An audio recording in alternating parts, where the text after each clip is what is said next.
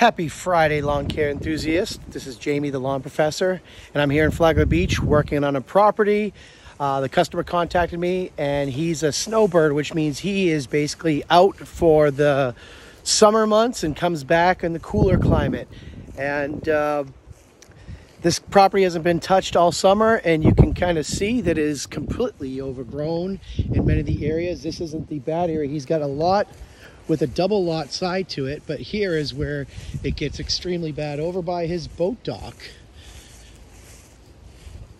And I walked through that area earlier, and it was up to my knee in St. Augustine grass.